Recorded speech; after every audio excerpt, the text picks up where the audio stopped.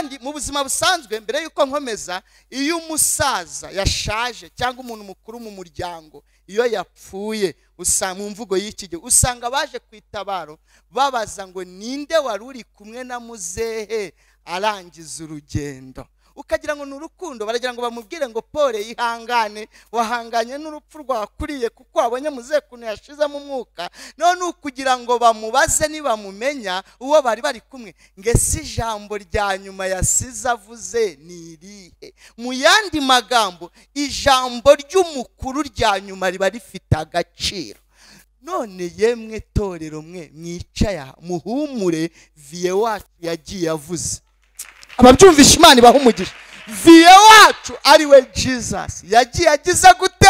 Avuze. Muyo yavuze hanyuma rero yaravuze ngo icyaba cyiza nuko nagenda, kuko ninagenda umufasha nazazaho muri, ariko ningenda nzamuboherereza. Uyu mufasha rero nta wundi ni imbaraga z'umwuka wera. Shobora kwigisha ku mbaraga z'umwuka wera mu gitara cyangwa kameza ko twavuye mu cyumweru cya Pentecote kubera icyo ugiye kuzigishaho. Reka mbabwire, uyu mwuka tugomba kuvuga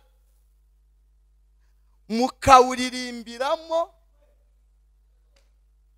ukawigiramo primaire, gardienne, sogonderi, ukawushakiramo, ukawubyariramo, ise kikakurya uri mu mwuka, ugashomera uri mu mwuka, ukabona akazi uri mu mwuka, ukamotara uri mu mwuka, ugafura uri mu mwuka, ugasonga na kahunga, nihe habize rabaza, ukawusaziramo, ukawurwariramo, ukawupfiramo, ukawuzukiramo, ukazawuza. Tuzawuvu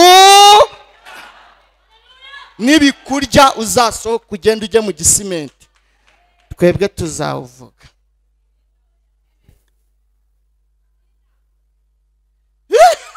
Kandi Bibiliya ifata umwuka wera ukawugeranya n'ibintu birindwi bikomeye.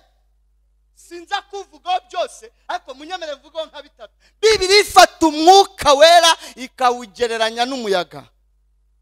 Mu bintu bigira imbaraga ku isi umuyaga urimo, Amerika imaze gukomera kugera mu rwego bafite ikoranabuhanga, bamenya umuyaga utarabataka, bakamenya n'umuvuduko ugenderaho, bakawita n'amazina. Umwe bakawita tsunami, undi bakawita Katarina. Ariko nubwo bafite iryo koranabuhanga ntibarabona ikoranabuhanga rihagarika umuyaga. Mwitwa ngo iki harya? Shalom mwe mukeneye uyu mwuka wera mu shusho ngero y'umuyaga ku buryo indirimbo muririmba. Mani baho umugisha. Healing ku buryo indirimbo muririmba. Erega ntago mwatitiza kurusha serenity. Ariko umwuka wera nk'umuyaga naza. Oh haleluya! Muzajya muririmba umuyaga w'umwuka wera utembere mu iteraniro.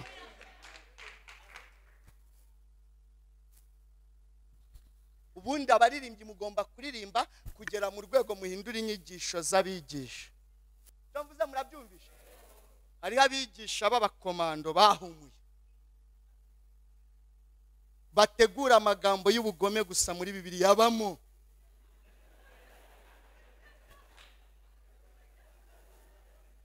Ibyo mvuze bibaho, irabaheshe, irabakunkumuye, izabajidura meni iyo mirongo ku buryo nicara mu iteraniro ukabona yarahumuye kayi.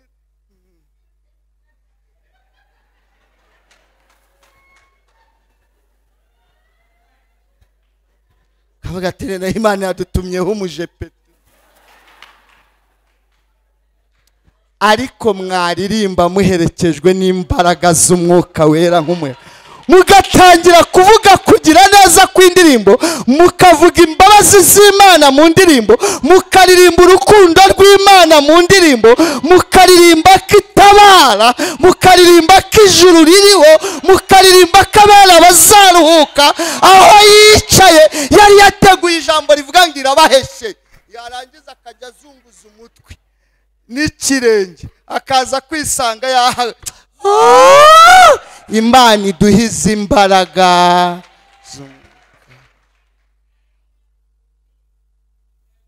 Amen. Reka nihute mvuga umwuka wera mu shusho ngero y'inuma.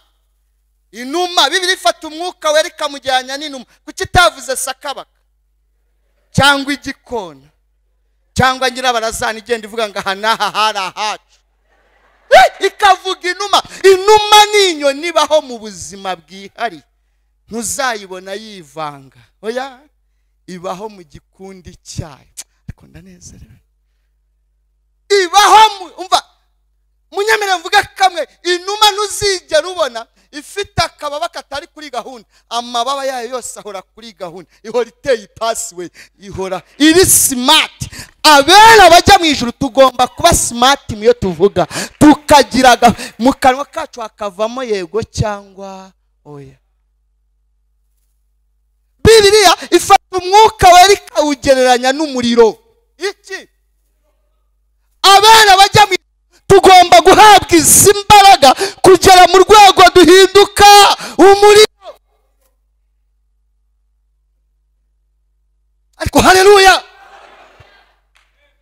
kugira ngo uzave hano wikatishe gogose ugaruka amahoro, nuko uzaba uri umuriro.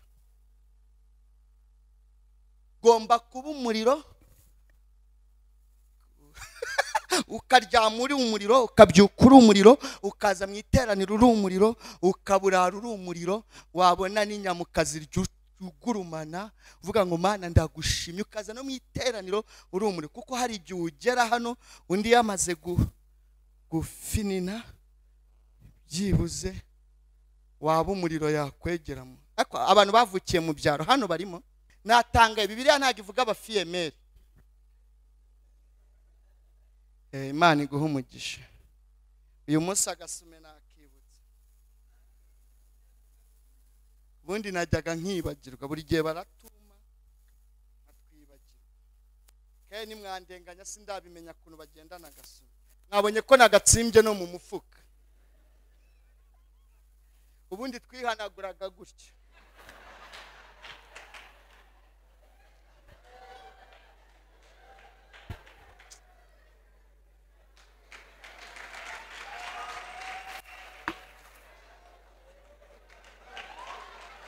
Nje ibintu byose bimbera ishimwe. Ejo bundi nagiye muri alimentation kugura selela.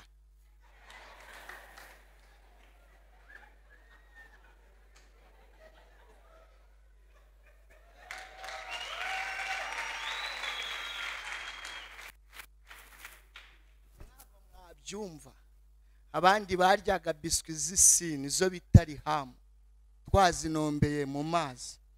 None akavutse ejo bundi kavutse bitangiye kwemera, mpagarara ndavuga ati mume selela. Ahantu ninjye bati pastor nanjye ndiyemera mume selela. Uzi ibyago nahuye nabyo mushumba, sinari nzi ko zigira amezi. Baba barambaje ngo amezi angahe, ndamaze ati kwecu ushaka kumenya amezi y'inkumi yanjye.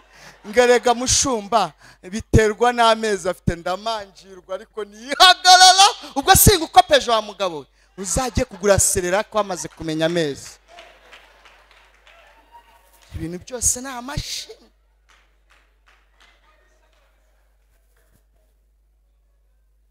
Ejo bundi mperutse no kugura ranje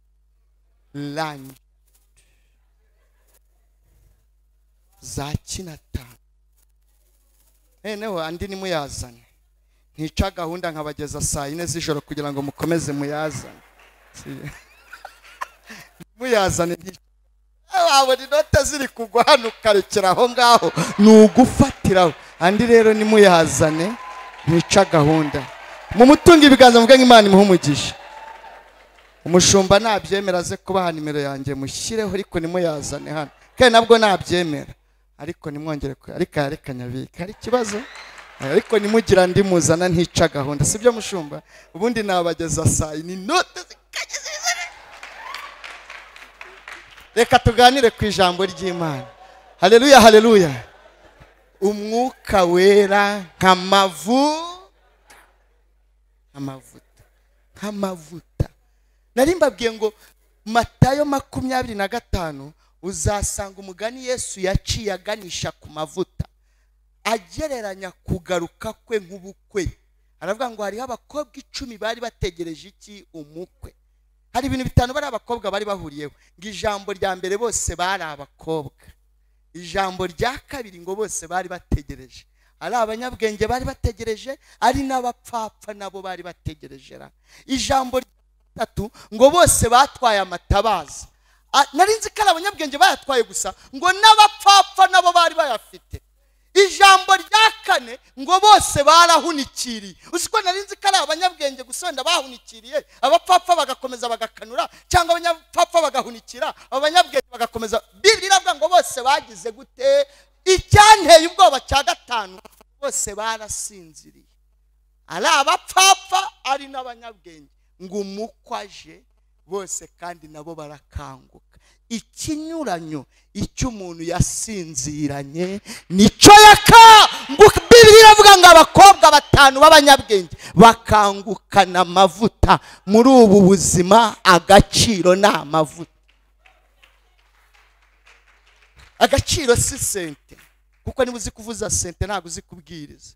Ariko nanjye ubwiriza sinirate, sinzi gusirimba nka kibongo. Kibongo kusirimba nawe niyirate, ntagatura menshi. Nawe utura menshi niwirate, ntujye ukoropa. Nawe ukoropa ntacyo ugira ngo ugure indabyo. Ahubwo ndebera ukwegereye ngo ujye unyemera we. Twese twemerane kuko agaciro katwicaje hano twese ni amavuta. Nta kindi kizaduhuza na Yesu ku bicu, ni amavuta, imbaraga z'umwuka wera. Kandi ubu buzima tubayemo dukeneye aya mavuta.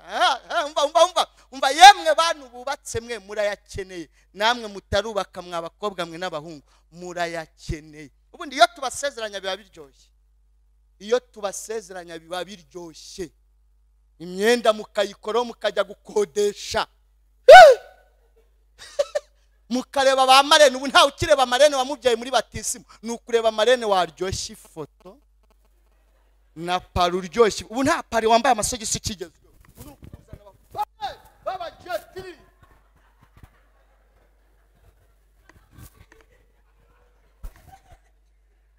Ariko ubukwe bw'iki gihe abashumba aho twicaye tuba tuvuga ati Mana,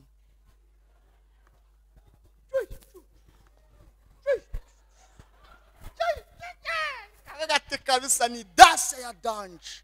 Ariko Mana, ruriya rugo rushyiremo amavuta. Munezero w'amasaha atarenze 8, ariko nirumara amezi 3 ukaba rurarangiye. Mana itanga amavuta mu ngo zayo. Iyo tubasezeranya, uri murabyumva, fashe Bibiliya. Nanjye uko mbasezeranya we, umurimo ukorwa n'abashumba gusaba pastor kiba kuzibesha umusezeranya. Ntabwo bya nubwo ufite amavuta, ariko urabizi ni umurimo wa pastor w'abashumba. Ariko fata Bibiliya. Shaka uba ufite miliyari 10, ariko ntiwabafatanya. Ni umurimo wa gipastor gusa wenyine. Twafata Bibiliya nkabafatanya we. Ngiye pastor niyo Pst Theogene, kubwubashameshwa n'ijambo ry'Imana. Nitoro rya Adepa Nyirambegeta wabaye umugore wa Rudomo, Rudomo rabaye umugabo wa Nyirambege. Geti icy'Imana yafatanyije nta wagitanduka. Ndikoze mu izina rya Data twese, Umwana n'Umwuka wera. Ako kanya byari ibyaha nka byeza bagataha bakarara. Jambo gusa. Abafite za karasharamye na taci tugafotora pyu. Nano hari amapara yasigaye ameze nka vola y'imodoka. Bagenda bazunguza kavuga ati ubukwe bwuzuye mu mwuka kubera parego. Kavuga ati muyizunguze, ariko ndabasengeye amavuta manuka. Kubera iki? Duhuje abantu babiri batandukanye amateka, batandukanye ibikomere, batandukanye uturere, batandukanye n'uburere, kubahuriza mu nzu imwe ngo paka Yesu agarutse cyangwa umwe apfuye, nuko amavuta ajya hagati yabo.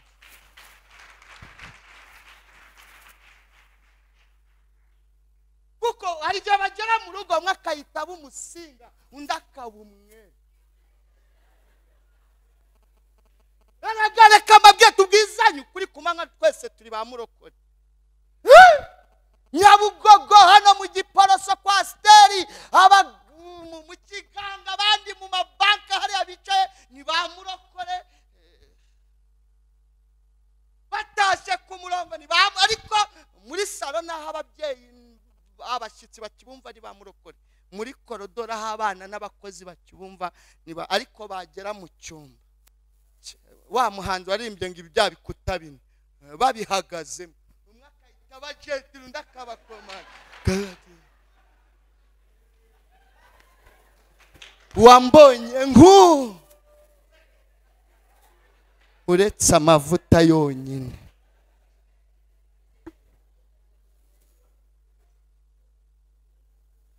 Reka mbabaze mwese mutaha ubukwe, mwese mufite amakuple yagiye ashaka, yari inshuti yanyu, ninde wasura nyuma y'amezi akagwa album y'amafoto? Ninde? Nuko adahari se? Burya baba baramaze kuba abakomando barahumuye, ntawe ukeneye kuyerekana.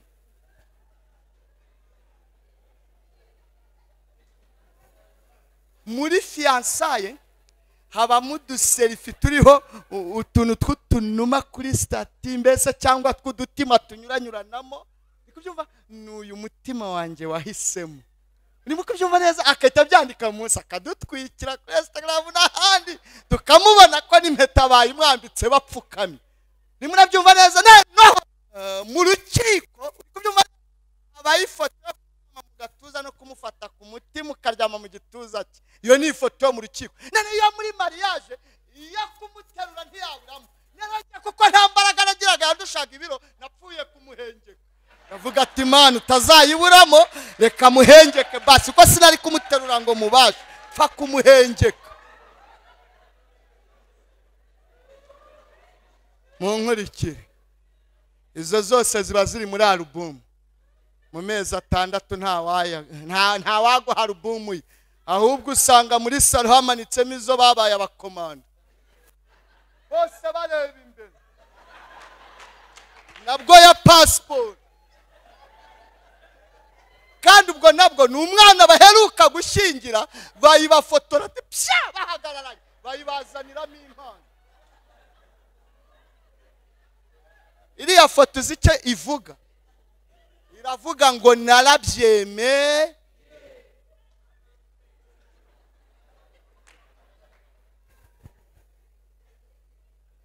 Umwe arakebuka akareba undi ati sinari nzi kuzambwira ngo iki, narabyeme. Sinari nzi kuzajya utaha saa 8 z'ijoro, narabyeme. Kugira ngo ubyemere rero nuka aya mavuta y'umwuka wera arumanuka. Murumva mwabakobwa mwe, muzasenga Imana ibaha amavuta, muzabashe kubona abagabo batari abakoboye.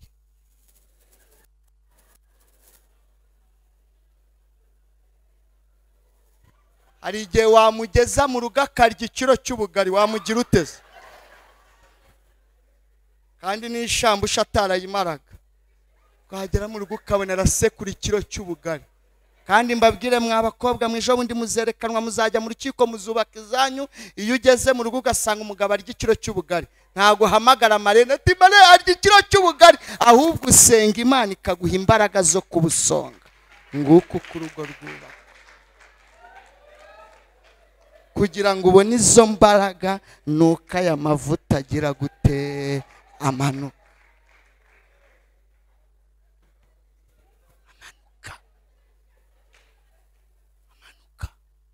Ariko haleluya haleluya, Yesu ashimwe. Yesu agiye kugenda rero soze aravuga ngo ibyaba byiza nuko ngenda, kuko nintagenda umufasha ntazazaho muri, ariko ningenda nzamubohereza. Mu yandi magambo, uyu mubumbe yadusize harawuzi, ntakeneye abawumusobanurira, bawumudiburiyeho, arawuzi. Aho yadusize arahazi, bahamwambikiye ubusa, arabizi ko wambaye ubusa. Yarahasonzeye, arabizi ko ushonje. Inyota yarahamwiciye, arabizi ko ufite inyota, haba ariyo mu bugingo ndetse niyo mu buzima busa. Mpamvu yavuze ngo unyizera, imigezi y'amazi y'ubugingo izatemba ivamo. Aha yadusize, muvuge ngo ahangaha, muvuge ngo uyu mubumbe arawuzi. Urebe kunawuzi. Yaravuze ngo mana, simbasabye kubakura mu isi, ndaje mbabwire impamvu yasenze kuri. Simbasabye kubakura, simbasengeye ngo bakure mu isi, ahubwo yibarindiremo. Arahazi. Ndagira ngo ngwibutse ko ubuzima tubayemo bugabanyijemo ibice bine. Ubuzima tubayemo tuzabamo bugabanyijemo ibice bine. Igice cya mbere twabayeho mu bitekerezo by'Imana. Reka mbivuga gutya kugira ngo ubyumve. Sogokuru atararambagiza sogokuru, aho ni hafi. Sogokuruza mu rutobwiriya Nyabikenya atararambagiza nyogokuruza, yarabizi neza data wa twese ko sogokuruza azarambagiza nyogokuru zabakabyara Diyonizi Kanyebinga ariwe sogokuru. Nino sogokuru akayita arambagiza nyogokuru, bakabyara vie wanje Ngurayija Toneste Gasongo, urimo nabyumva neza, nawe akayita Tirikiri Butara, akayita arambagiza Meri mwana Nirere Berina, bakabyara niyo Pst Theogene. Bivuga ngo kubaho kwanjye, kubaho kwawe ntago ari impano. Biriya bisekuru birindwi byose Imana yari bizi ko bizashakana kugira ngo ubure. Yabwiye Yeremiya ngo nakumenye ntarakurema, ngo urusoro mu nda ya mama. Imana twabanje kubaho mu bitekerezo by'Imana, ntago ari agisida kuba turiho.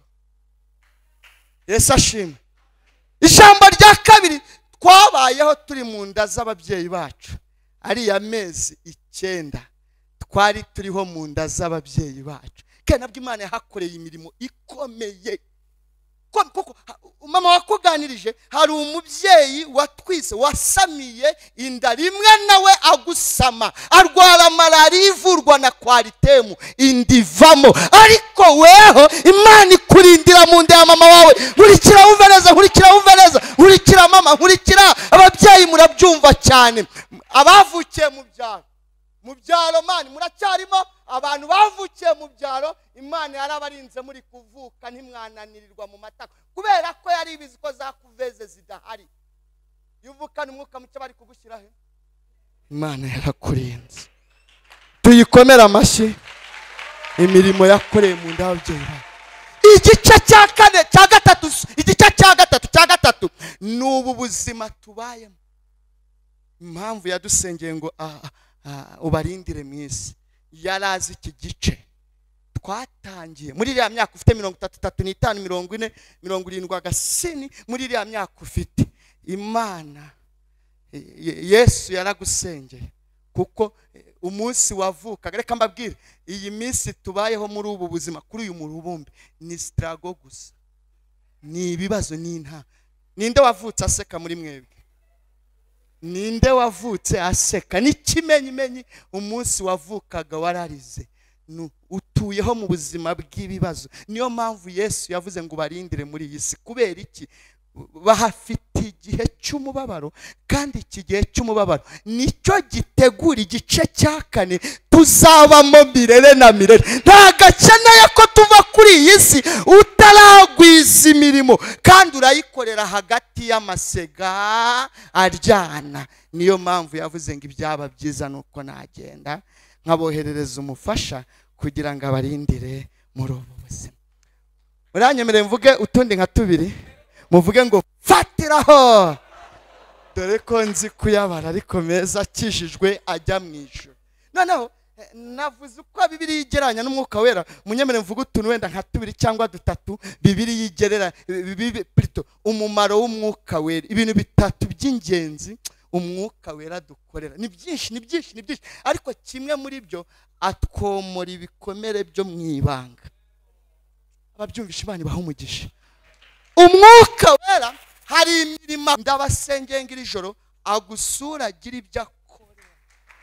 Hari abibaza kuriya mubyeyi bamwirukanye ku kazi kandi ari umupfakazi, kubera iki duhora tumubona himbaza Imana? Hari ibyo umwuka yakoreye mwibanga.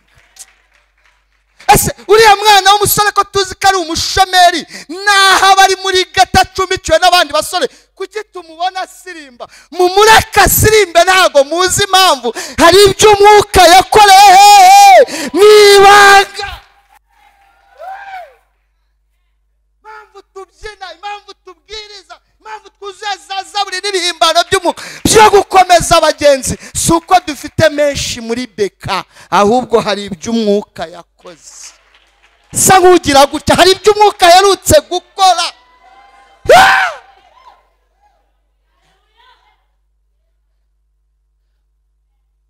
Siko twarari inyama z'inkoko, oya, siko duhaza amata, oya, tunywa amazi tugahimbaza Uwiteka, tukanywa igikoma kitarimo n'isukari tukabyina. Hari ibyo umwuka yakoze. Ubundi ntitwasekaga, twe twarahuma, tumva ngo nari imbobo ukagira ngo nuko navutse nananiranye, cyangwa amakimbirane yo mu muryango atuma abana bamwe na bamwe bajya ku muhanda. Navutse mu buzima bwiza, siko nanywaga igikoma kirimo nido nabwo bandirimbira. Wewe wari ugukurura mu gikatsi cyangwa se ari ibivuza unyunyuza.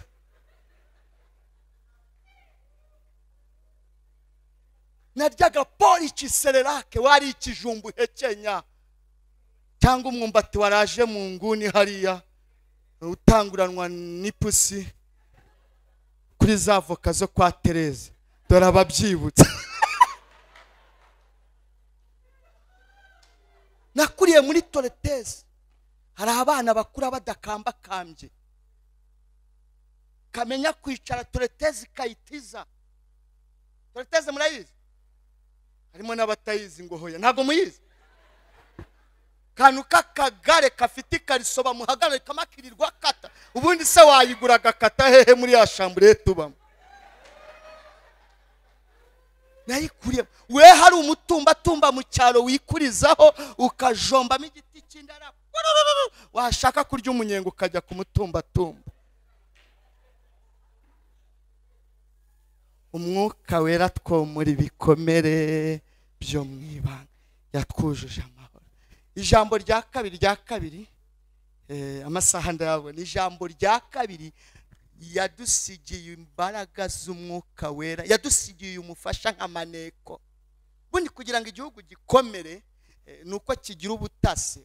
Isiraheli ni igihugu kimwe gituye hagati y'abanzi babo, ariko kugira ngo kibashe kubaho, na mbere yuko bataha bava mu mahanga muri 48 nyuma y'intambara ya kabiri y'isi, babanje kubaka ubutasi. Intambara zabo bazirwaniririya, ntizirwanirwa ku butaka bwabo kubera amakuru y'ubutasi. Natwe Yesu yadusize kuri uyu mubumbe, adusiga. Ese mwari muzi ko muri abasirikare ni ingaruka nzigisha ijambo rivuga ngo umusirikare. Paulo yandikiye Timoteyo ati nuko mwana wanjye ujye ufatanya nanjye kwihanganira imibabaro, kuko ari byo bikwiriye umusirikare mwiza wa Kristo. Umusirikare rero kugira ngo abashe gukora uyu murimo, nuko abasha kubona amakuru y'ubutasi. Natwe rero Jesus yadusigiye maneko, ariko haleluya, kandi atunekera mu buryo bwose. Haba hano muri iyi si hari igihe atibika, ariko haleluya, akajya mu kigo runaka, ndavuga amaneko wacu umwuka wera, akabona hariyo rinyeza akazi, kagaruka akakongorera ngo genda udepose we muri igisi, hariyo akazi wadepoza kubera amakuru ufite. Ubu hariho abantu bafite akazi bahawe n'amakuru. Ubu hariho abantu baba mama bafite abana badafite ikibazo cya minervari kandi nta kazi, bitewe n'amakuru bahawe na maneko. Maneko yababwiye ko abana be bazi ibyo kuba batsinze ibyo ntibimureba, hari amakuru twahawe n'amaneko. Ariko haleluya, noneho ajyana ati bikakajya no mu ijuru, kuko ntago maneko wacu atangirwa. No mu ijuru agerayo agasanga Imana ibizima, abamarayika bose bari mu nama ku murongo w'ibyigwa, na mama Rudomo arimo kubera ikibinda bamo yabuze yo kwishyura, none bagiye kuza guteza udutebe na kamatora, ariko ku murongo w'ibyigwa mu ijuru harimo kwishyura amadeni. Mwuka yatunga y'ijisho akabona na mama Rudomo arimo kwihangana. Ubundi gusohora amakuru y'inama n'icyaha, ariko mwuka wera kuba ati cyo ntacyo cyicisha, kuribika ntago byankundira. Nageze mu ijuru sanga mu bishyurirwa amadeni urimo, bakamanika icyapa bakaguseka, bikagera saa 5 bagako ati barabiteza. Saa 5:10 ukabona ka message ati undi hari utumesaje uzukarwara ihungabana. Ibyo mvuze murabyumva, hari aka message ubona umuntu yarampamagara ambaza ngo ugira konte muri beka, ndikiri ngo yinyoherereze, buneye kwimwima, hari cyari kiriho ngarayakuraho ndayimwohereza. Ngiye kubona mbona message ya miliyoni 7 muri telefone, ajya nsubiramo amazero.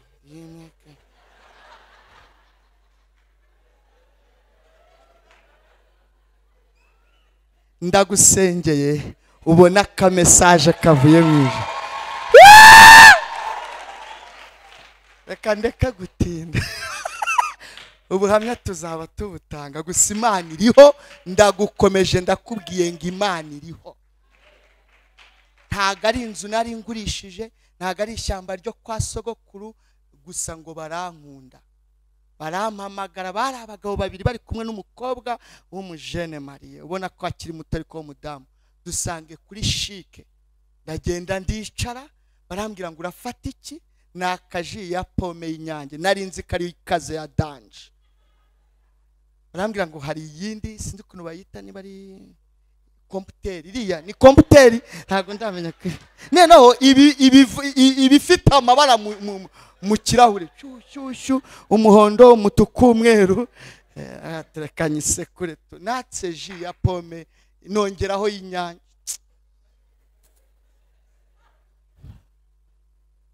Baranganiriza barambwira ngo ntago tuzi ariko turagukunda, twamenye ko itoro rya DPR ryaguhagaritse ngo ntago wize, none ari amafaranga wabonye turi abantu bamwe mu bandi badutumye ngo tuze tukubwire ngo humura.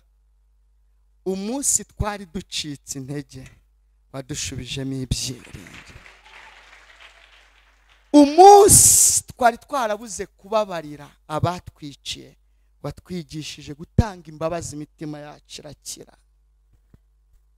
Umunsi twari twihebye hafi yo kwiyahura, twongeye kwiyubakira icyizere tubyigiriyemo uruhare. None ntidushaka kuzabona abana bawe basabiriza, turashaka kugura imodoka, kandi ayo mafaranga ntago ari ayo kugura inzu, turabizi ko ugikodesha. Nta nubwo ari ayo kugura ikibanza, turabizi ko utagira inzu ukwiriye kubaka. Ariko dukora iri tsinda twagira ngo tukugurire imodoka, ukore tagisi, tutazabona abana bawe bicwa n'inzara. Ndavuga ati nta kibazo, ndayigura. Sakafatiri kezara karimo climatizer,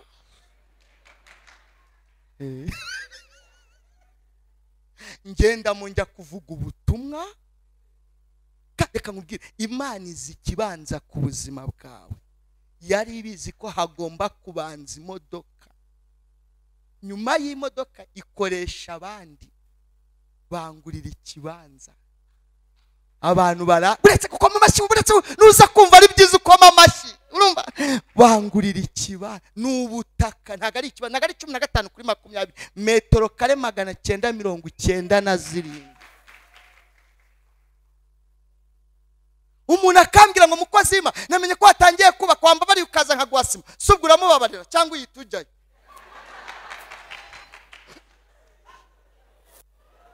Bantu baranyubakira, reka ramfasha mbona autorisation de bâtir.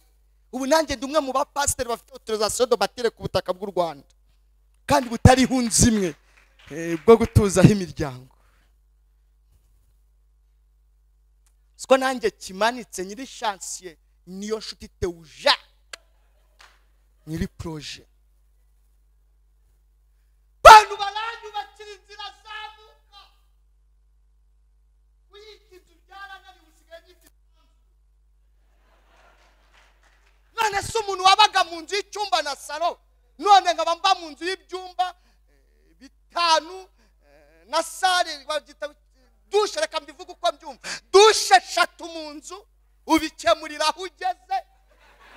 Ntabwo nirirwa ujya kubaza ngo nge hehe, aho ugeze icyo gikorwa urakihasanga.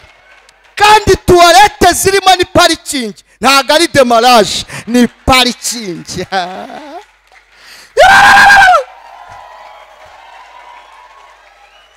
Amabati bayita dimak. Nagiye ngiye gukoresha amwe y'umutuku ariko y'imigongo.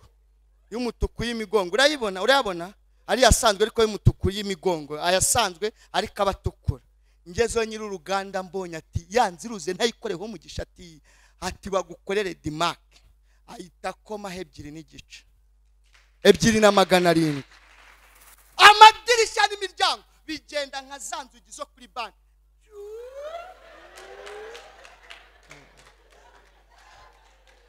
Muri fasi kwa ya umushumba Masengo niwe wampaye amakaro tone enye n'ibiro 700.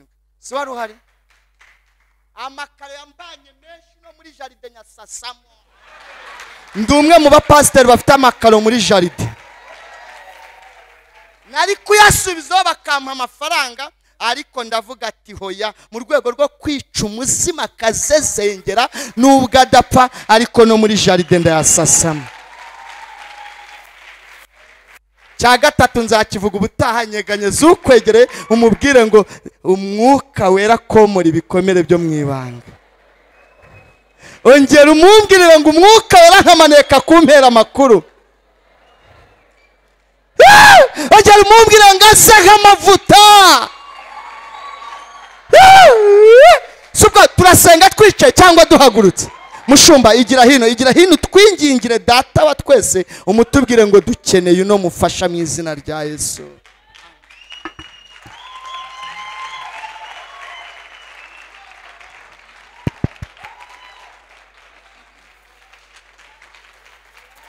Reka Imana tuyongera amashyi menshi cyane, tuyongera amashyi menshi cyane.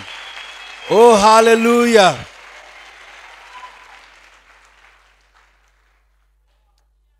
Imbegu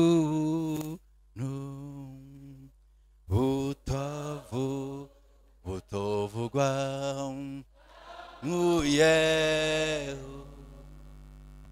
rubanza ntacyo nari kuzokora amemerwe n'Imana amaraso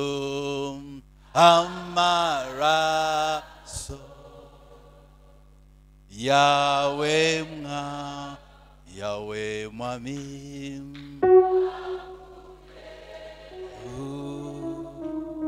urubanza imbabazi n'urukundo byanshoboje kwinjira.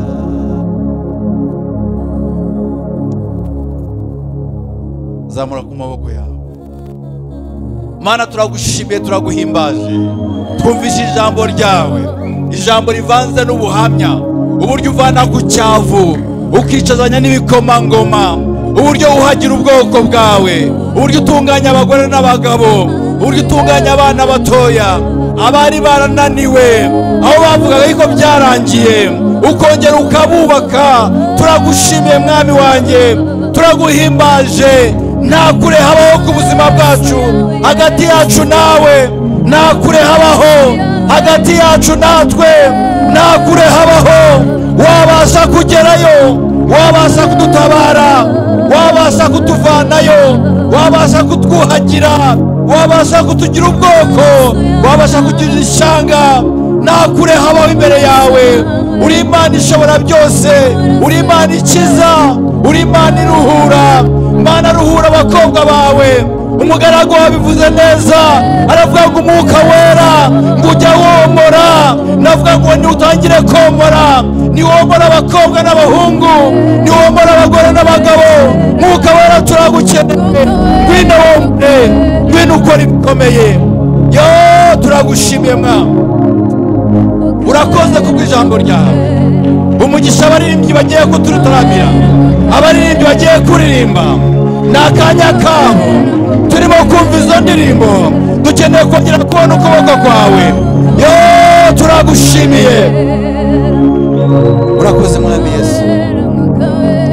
Yes, tugihagaze imbere y'ukuboko kw'Imana, mbere y'uko twakira abaririmbyi nk'umuyobozi wa gahunda kugira ngo akomeze. Mbere y'uko twakira abaririmbyi, fata ituro ryawe. Arabasha gutura online, arabasha gushyira mu kibo hano imbere, ariko wibuke aho wavuye. Mwene data avuze ijambo rikomeye, aravuga ngo mbese abavukiye mu cyaro muracyabaho, muracyahari. Hari ahantu Imana yakuvanye, hari ahantu Imana yamvanye, hari Imana yadutaruye hatandukanye. Iraje iratwoza, iradutunganya, itugira abantu, iratwambika, itugira abazima, itugira abatambyi. Uza gutanga ituro, uze wirukanka wishimye, uvuga ngo ntabwo byari ibyanjye, nari mayibobo, nari naniwe, ariko Mana warabikoze.